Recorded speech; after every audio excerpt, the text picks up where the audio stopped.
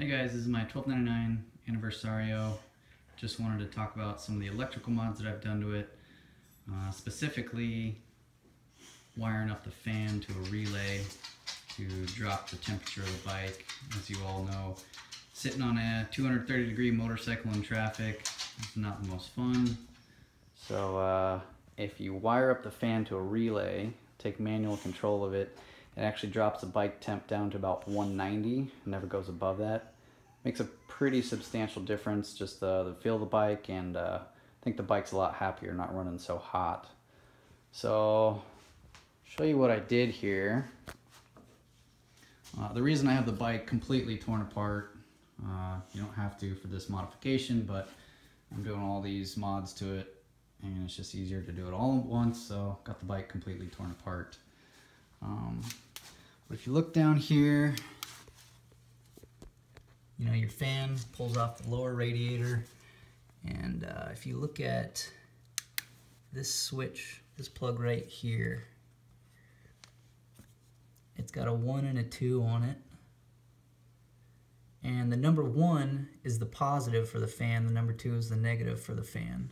So what you do is you cut that wire, the number 1, the positive wire, and you're going to run one end of it to the relay, and I'll show you the route I took, just kind of up along here behind this plastic, joined up with this harness right here, and actually came all the way to the front of the bike. I've actually got 3 relays up here. Kind of the reason I did that was just there's not a whole lot of room on the bike to add any relays. I couldn't fit them in here anywhere. If I had it to do over again, I might add it right behind this, just for ease of access if I ever do need to replace one. But anyways, I've got a couple relays up here. I'll talk about what they're all for in a sec. So another reason I ran it up there, I'll go ahead and show you the wiring diagram that I came up with. So here it is. You know, you have your number 1 wire, which is your positive. And it's going to a relay. If you don't know what a relay is, you can buy these anywhere, auto parts store, Radio Shack. Be sure you get the 5-prong for this mod. So your positive for your fan is going to come into your relay on number 30. You can see they're numbered there. There you go. You can see 85, 86, 30, 87, 87A. You can buy these on Amazon too. I bought like a 5-pack for like 10 bucks. Comes with these harnesses on them. Just makes it easier for wiring up. There's another project I'm working on. So you come into the number 30, and the reason you do that is so that way when your switch is off, it still functions just like normal. So if you forget to turn on your switch, it'll still kick on at 226 degrees automatically. And so how this works is 85 and 86 on the relay. When you put a negative and a positive to that, it charges this electromagnetic coil, and it pulls this bar over, and so it acts like a switch. So that's why they call it a relay. So this switch is turning on this switch.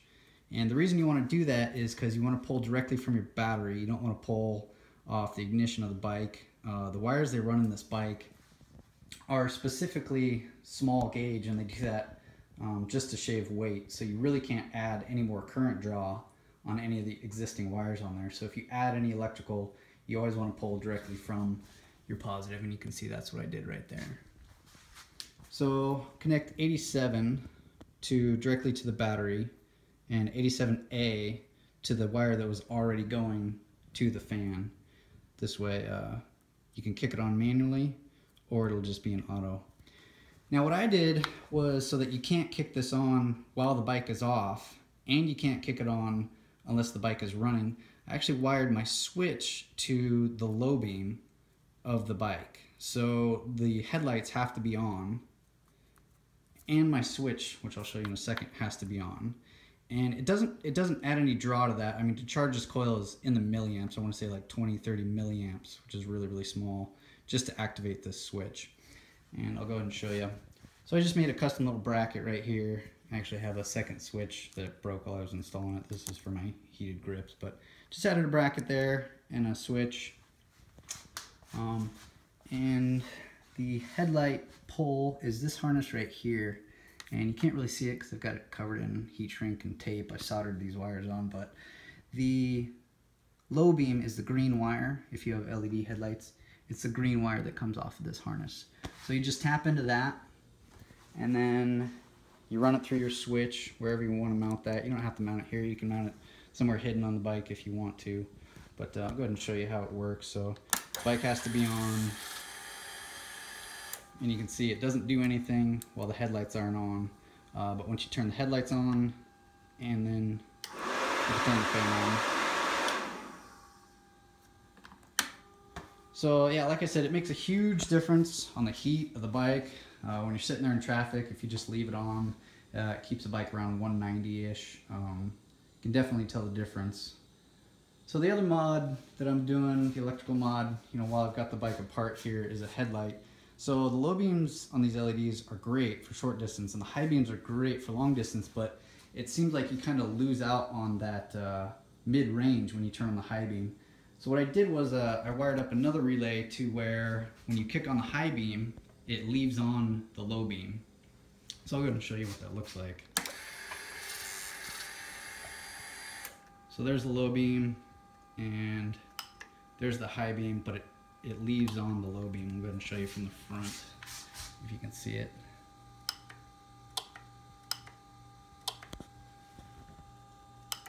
You can see it's leaving on the low beam there. And that's just another relay. You can hear it clicking. So I'll go ahead and show you the wiring diagram for that. Looks a little complicated, but it's really not if you just break it down into parts. So this is the low beam circuit, if you will.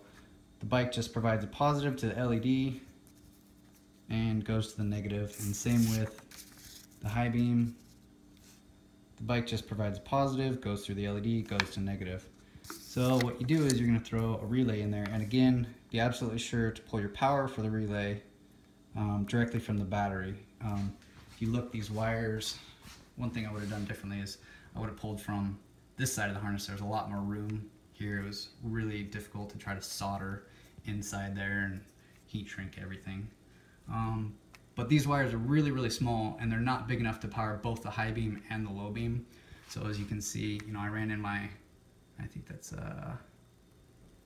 12 gauge. Yeah, I ran in 12 gauge to power my relays. And then just tap in right here for your grounds.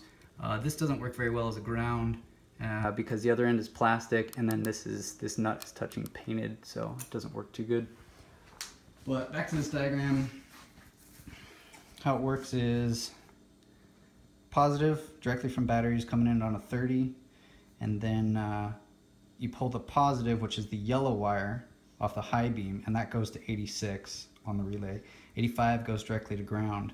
And what will happen is when you turn on your high beam, it'll charge this electromagnet, it'll switch this to on. You don't need 87A on this one, so on this one you don't need the center terminal. And then so that'll connect the battery directly to your positive. See, the bike will shut off its low beam when it turns on the high beam, but you're going to turn it back on with the relay. And what this does is then you can turn on the high beam and it keeps the low beam on, but when you turn the low beam on, it turns the high beam off. So the one last mod that I did was it gets cold up here in the Pacific Northwest. So I put in heated grips. I just did the porcelain resistor type. You just pull your bar end out, slide them in there. I put some thermal paste on mine just to make them conduct a little better. The wires come out right here. It's pretty clean install, so you really don't see it too much. And then same thing, so I did a relay off the headlight. So definitely, again, be sure to power it from the battery. Don't try to pull the power for the heated grips off of the headlights, but you can absolutely power your relay with it. And then these wires that broke off my switch, these are going to be the actuator. So again, the bike has to be on, the low beams have to be on, and then the heated grips will work. So if you guys have any questions, let me know in the comments below, and ride safe.